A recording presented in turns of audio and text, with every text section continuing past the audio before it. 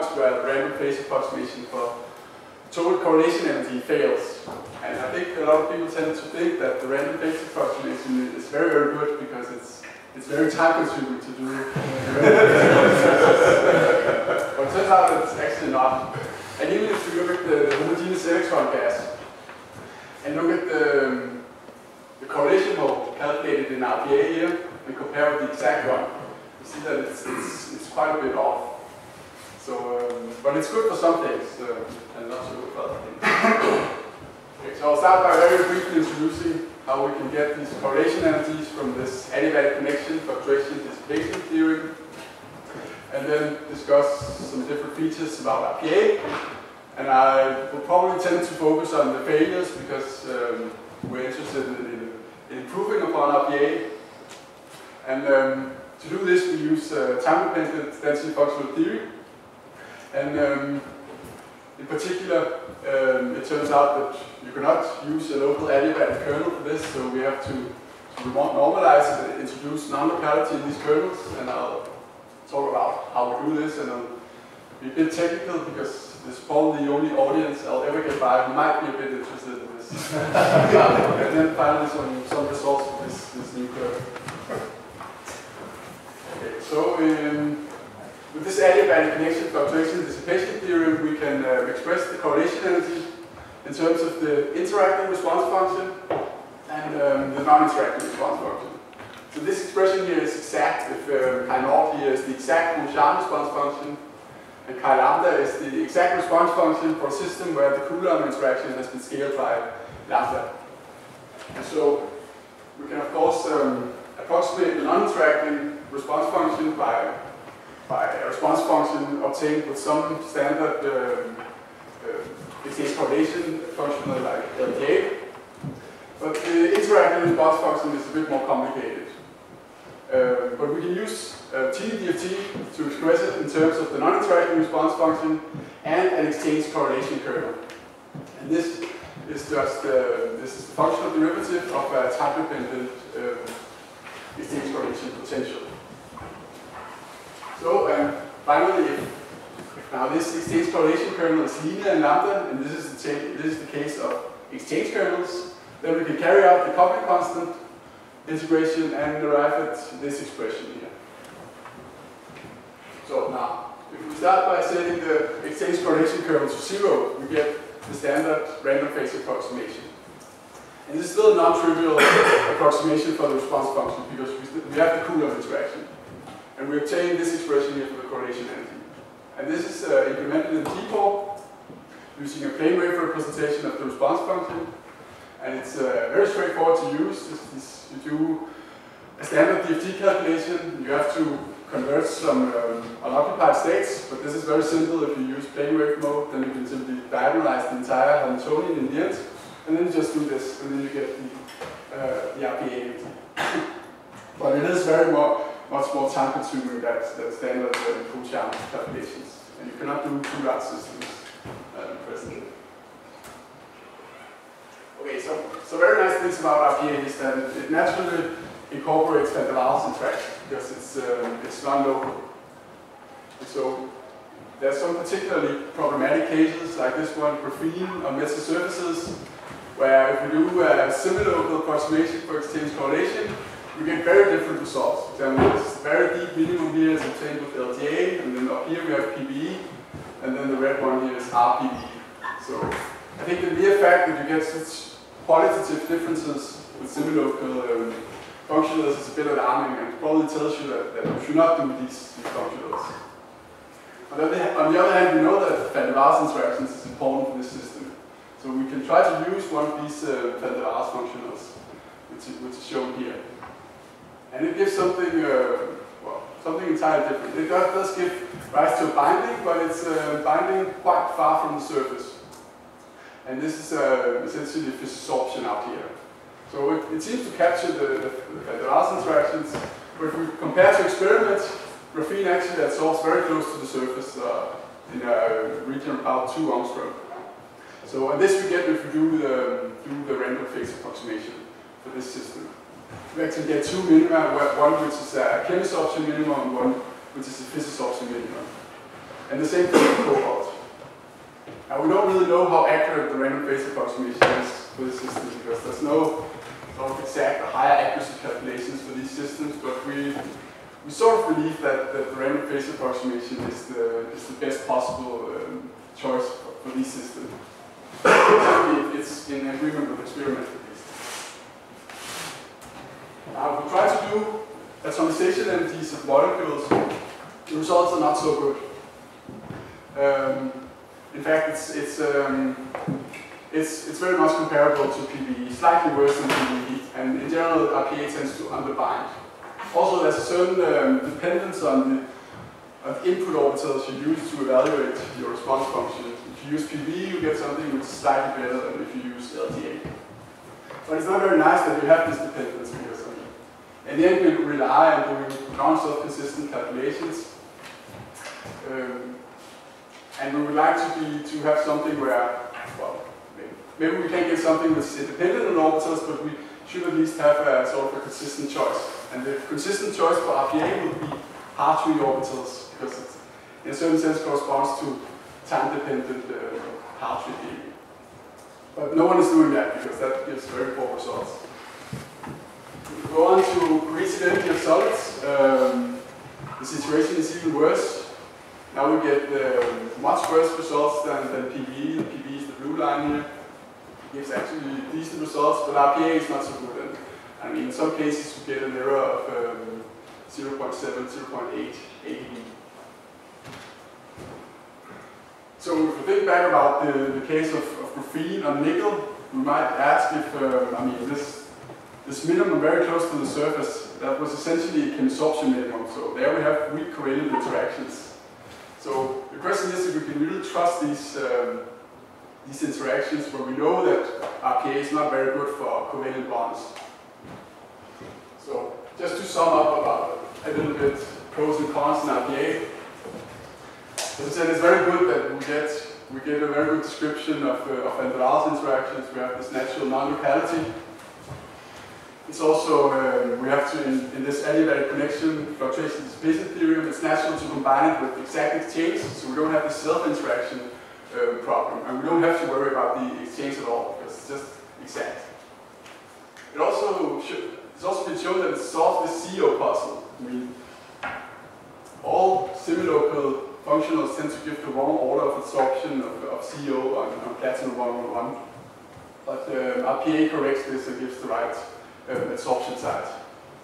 It also gives a very good description of strong static correlation. For example, in the case of, if you dissociate a hydrogen molecule, then all semilocal functionals will fail in the dissociation limit, but RPA will produce the right dissociation limit.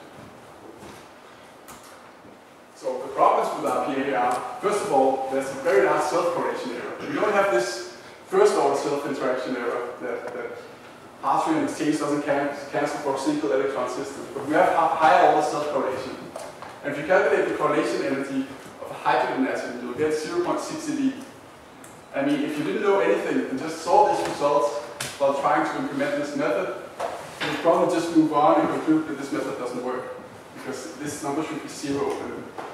And I mean, this is much worse than PBE or any other semilocal approximation you can come up with. But it turns out that there's a very high degree of error cancellation when you consider any differences. So atomization entities actually come out decent, but nevertheless they're a bit worse than PBE. We always have this underbinding, and also the cohesivity of solids are much worse than PBE. So we would like to improve this and do something better than RPA.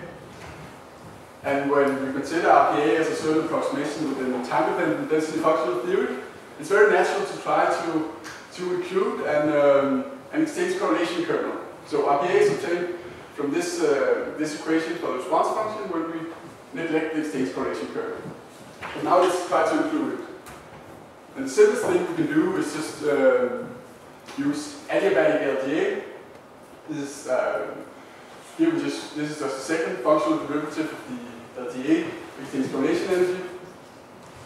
And this has been shown to work quite well if you consider excited states of molecules and so on. So this is a natural choice.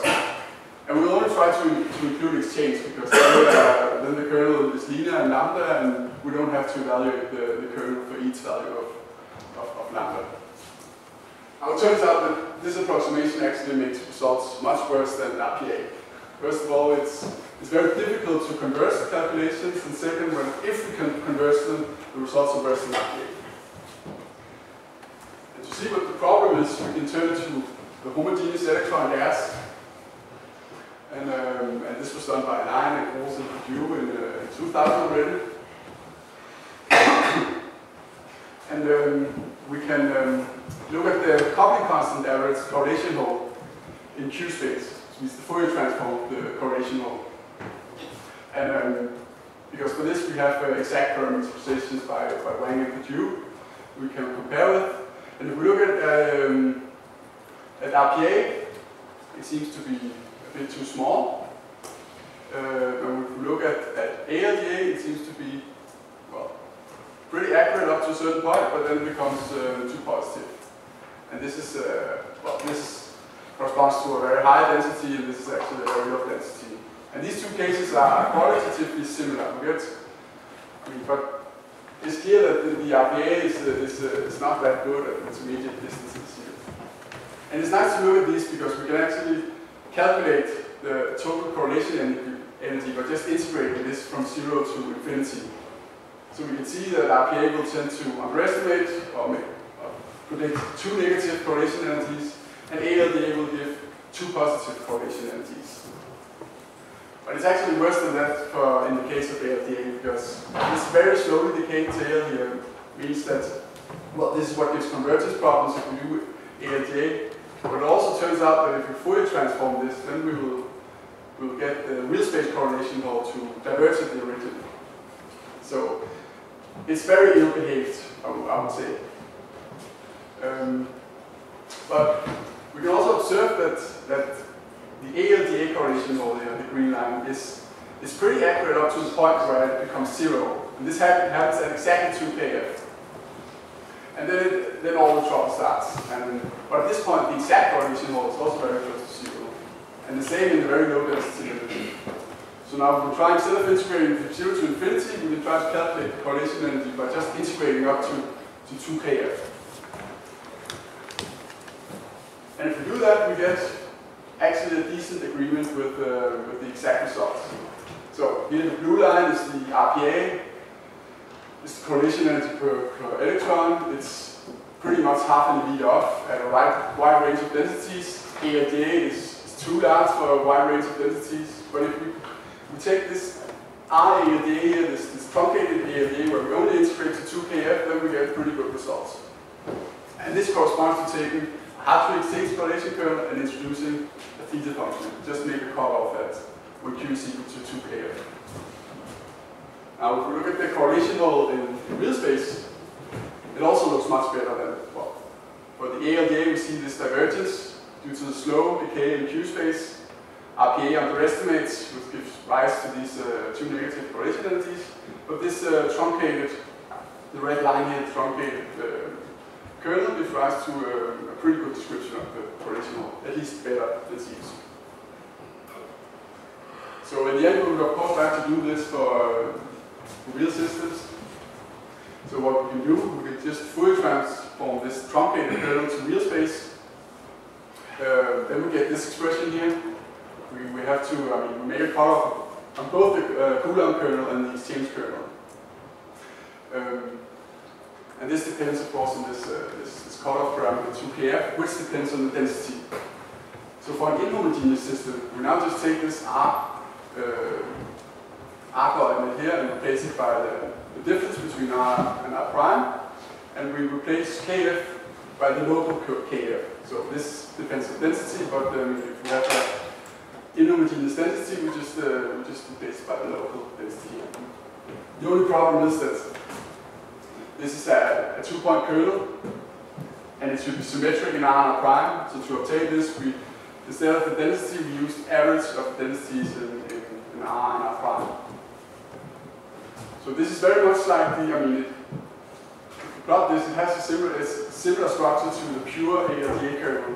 The only difference is that it obtains a broadening So in the pure ADA kernel we have delta function, and here we have something which decays as r to the third power, and it's finite at the origin. So we get a density-dependent problem. This is the non-locality which is introduced in this kernel. Okay, so I'll just say a little bit about spin because this is something which has given us a lot of headache, and we've just very recently changed the way we do spin polarized calculations in this setting. Because I'm not sure, I'm not sure there's a unique way to do it, but perhaps there is. So if you have suggestions, you're very glad to hear it. But so if we have a spin polarized calculation, you can derive that if we have a spin paired system, then the kernel, the non-spin dependent kernel should be equal to actually the average of 4 different spin polarized components of the kernel. So this is a minimal constraint. If we look at the pure ALDA hard-to exchange kernel, it's as a spin matrix, it would look something like well, it would look like this, and one can see that these components here satisfy this equation. But this means we cannot just introduce a cutoff on the diagonal, because then we would break this. So we have to do something else. And what we do is we just use the average, or we just use actually the entire density for all the components here.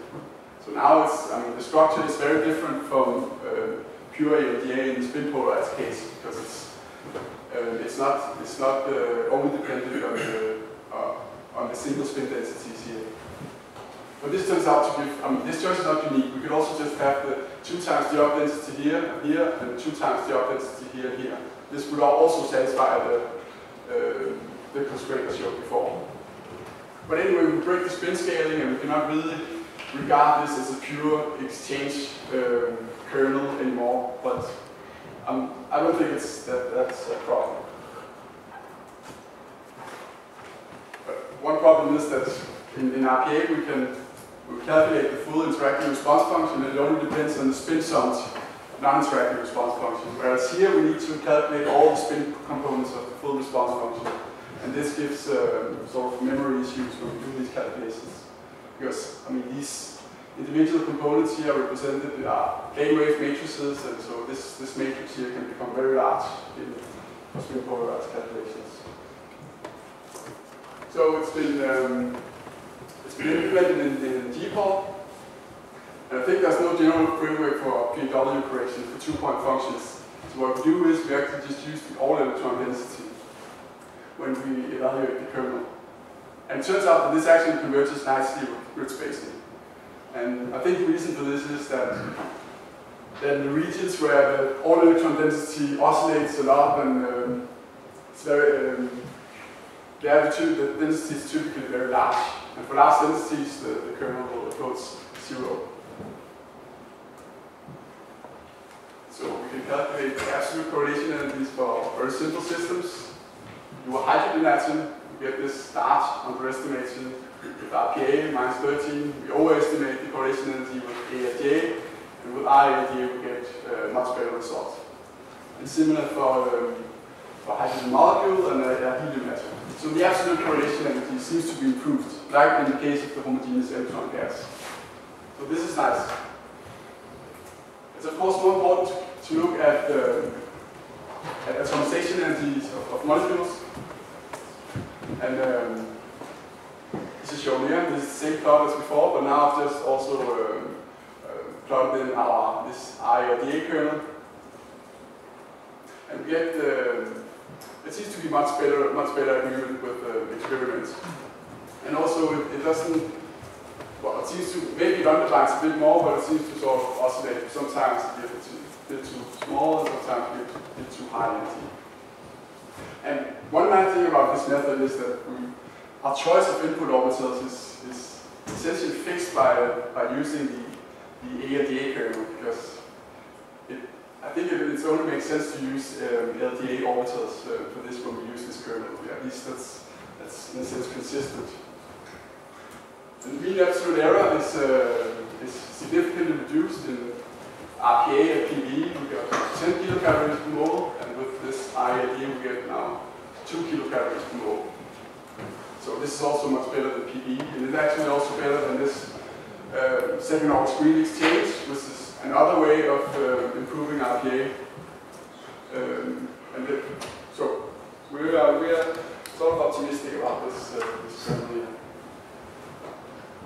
So for solids, the situation becomes a bit tricky because we have this kernel which depends on r minus r prime, which means it's not periodic in the unit cell in the coordinates. So we evaluate it, we have to actually evaluate it in all unit cells.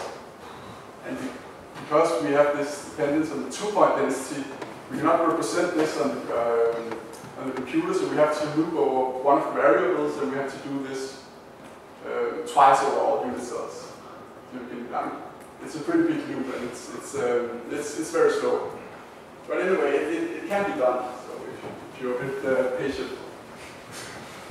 So we've done it for a few solids, and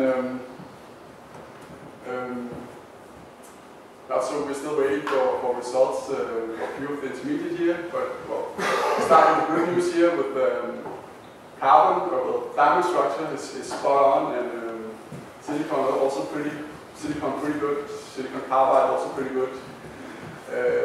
MgO is a bit, well, significantly better than RPA, but well, we're not quite near chemical accuracy yet. And for the metals, we're not. The improvement doesn't seem to be that good. But I think that the main problem with the metals is that the LDA reference for the single atom is not very good. For example, I've tried to do aluminum and do a PV ground state calculation instead, and then do ILDA on top of that. And if I do that, I get right on top of the experimental value. So we would like to eventually do this, all of this with PV instead. So of course we also need to confirm that this new kernel doesn't destroy all the good properties of RPA. So we've done this with the static correlation and the dissociation of a hydrogen molecule, and see the purple line here is the ILDA. It's pretty close to the experimental, or the CI calculations. It's actually very similar also to the RPA, except that RPA is shifted by these 2 times these 0.6 eV for a single hydrogen atom. But if I plot this with respect to 2 hydrogen atoms, these two would be right on top of each other. And it's a dynamical correlation. It's van der Waals interactions. It's also we've done this for bilayer and it gives a distance which is right on top of RPA. Slightly less binding energy than RPA, but the binding distance between the layers is the same. And also the long range tail here is coincides. So we think that it reproduces the RPA results for these kind of systems. Just to sum up, this new kernel tends to significantly improve correlation energy, absolute correlation energies. It also improves atomization energies for small molecules and solids, and conserve this description of dispersive interactions with static correlation. It also allows for straightforward generalization to DDAs. So you can do the exact same thing with PV or RPV or meta DDAs, all that if you would like. And some very preliminary results shows that if you do this with PV, I actually get correlation energy for the hydrogen atom, which is less than a millieV. So this result we are very happy about, because it should really be a fundamental thing that we get this number here close to 0. And finally, we can also include the correlation part of the adiabatic kernel, but that will be even more time consuming. Okay, so thank you for the attention.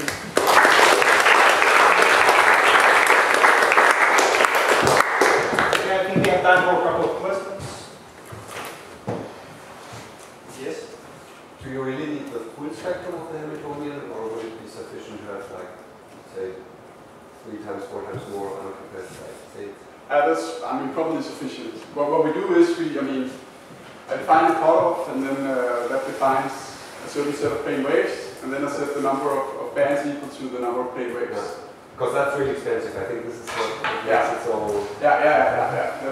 That is expensive. But it turns out that It's actually pretty hard to converse these calculations, also with RPA. So what we do is we extrapolate from cutoffs in the range 300 to 500 dB, and then we extrapolate to infinity. And this is quite accurate, but you really need to use the same number of bands as the number of plane waves you use. So, but yeah, this makes it. How important is the starting wave functions? I want to make the question in the following sense. If you take RPA and you do self-consistent RPA, Yeah. then the H2 doesn't dissociate well. Then basically, the sum of the two, and then basically what I'm trying to say is that all the problems that we are trying to solve are inherit of the approximations that we are doing. Because none of the approximations that we do, unless we do not non-self-consistent, do dissociate well. No, I mean, but I think that as far as I mean, there's a few self-consistent calculations with RPA for molecules, and as far as I understand, I mean, it won't really solve this underbinding for molecules. You'll still have that. I mean, so I think that you can solve some problems, but certainly not all by doing self-consistent RPA. I think you will still have a lot of trouble, and certainly you will get the absolute value of the correlation energies you will get wrong. And I think this will transfer into bad cohesive energies and bad optimization energies for molecules. But no, I mean, well, we need someone to do all these self-consistent RPA calculations in order to see if that really solves anything. You're making a cutoff, and I'm trying to understand the cutoff. Normally, when you talk about you cut away the low Q divergence of the correlation. If this was the high Q, we cut away the high Q. Okay. So we integrate from 0 to 2kf, and we say, well, this one we just set it to, we set the correlation interval to 0 at the point where, at all points where Q is larger than 2kf.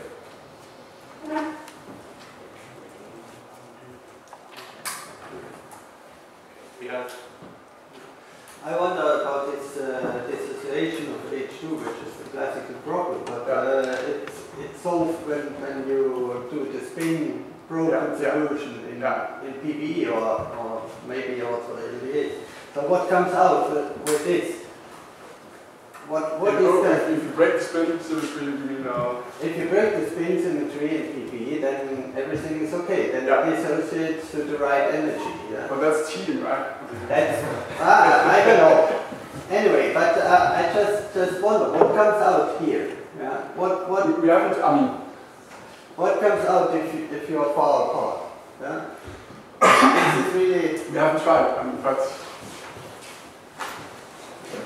But you have tried, you showed it's close, right? Yeah, but this is not broken spin symmetry.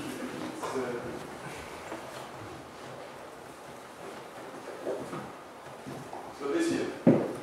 So this means there, on each of the hydrogens, there's half up spin and half a down spin. Or what is there in the calculation? What is here in this? Yeah, okay, so it's not self-consistent, right? So we put it in Concharm states, which is, I mean, antibonding and bonding. So you can still have 2 electrons in one atom in the dissociation limit. But it doesn't matter because, I mean, the energy comes out, right? I mean, I think that you would also get an exactivity. You will still get, you will still get completely wrong wave function. But it doesn't matter because the functional can take care of it. I mean, it knows that how to treat it. So, yeah, right. Okay, thank you.